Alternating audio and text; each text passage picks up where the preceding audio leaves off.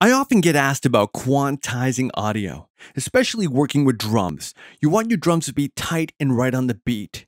Well, thanks to the intelligence built into the new Melodyne, you can actually take group tracks, multiple tracks of audio, and quantize them to the same grid at the same time.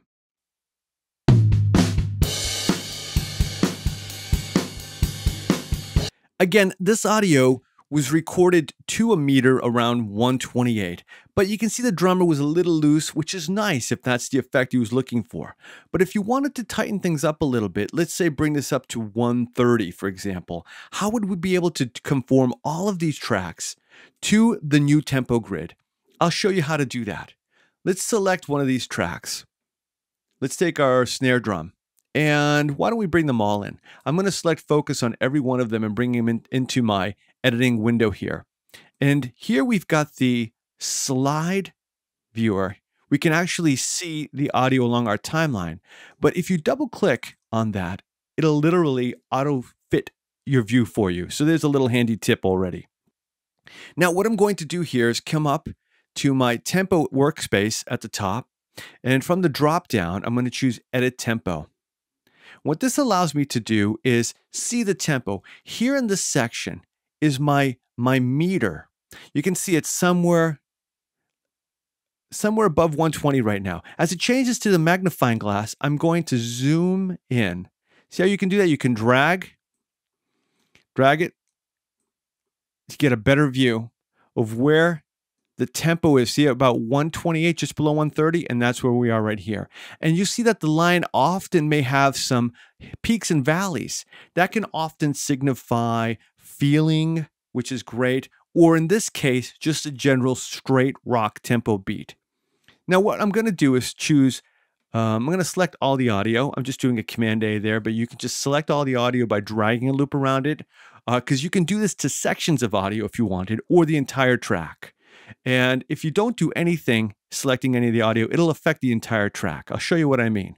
By right-clicking in the Edit Tempo workspace, I'm going to choose Make Tempo Constant.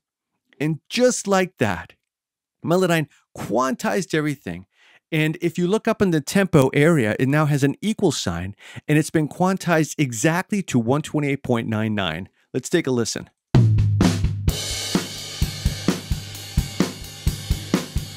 Here I'm going to activate my metronome in the tempo area and click down to lower the volume or up to raise it. Let's hear it to the meter.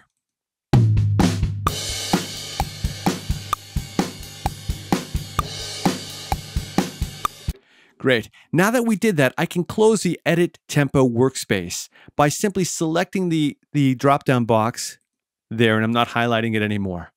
Now, to make this tempo whatever we want, I simply can select in that box and drag up or down. Let's go up to 130. 129.99 and let go. And did you see how the audio conformed? Or we can double click in that workspace and type 130, and there it is. Let's take a listen now.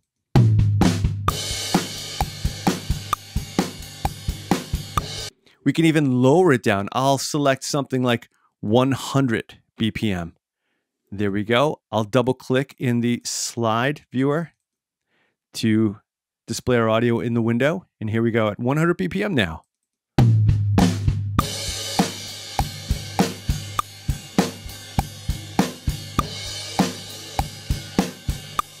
Why don't we choose something in between 115, and there we go again. It's that simple. So keep in mind though, I have auto stretch enabled here. When you're working with drum loops now, so like some of the ones I have here, let's drag one in. I'll bring it to beat 1 bar 1. And it's auto stretched and it's tempo mapped to 115 BPM, exactly to what we set the live drum tracks to.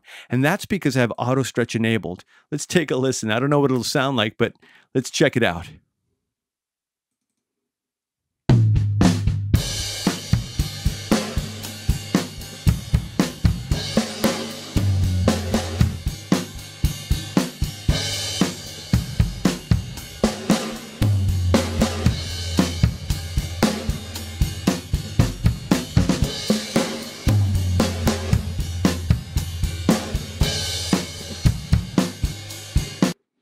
There.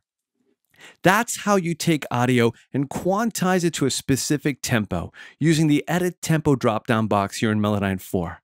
And you can do this with one single track or groups of tracks at the same time. Now you know. I'm Carlo, and thanks for watching.